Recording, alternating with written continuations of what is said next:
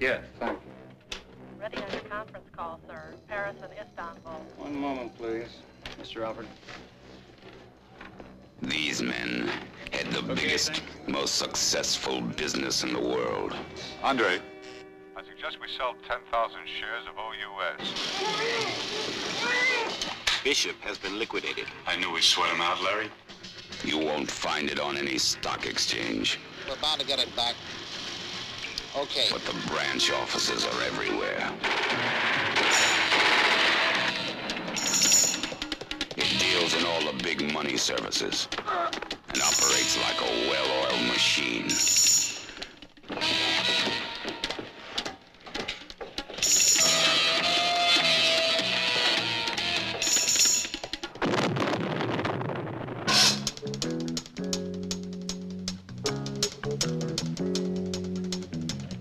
These men are the kingpins of a crime network called the Organización.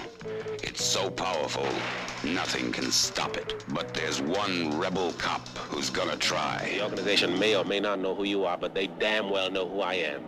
And if I'm gonna take them on, plus the Department too, I don't want to be depending on 6 dead amateurs. One rebel cop declares war on the Organización. And every war has its casualties. He was tortured by an expert who enjoyed his work.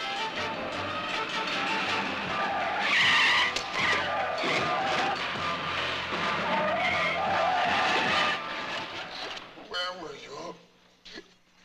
Where were you when this guy fell in? You have the guts to tell the truth. There's something going on here and you're not letting in on it. Hold it, Jessup. Well, if I'm being accused of a crime, I'm entitled to a lawyer in a trial. In the meantime, you're suspended.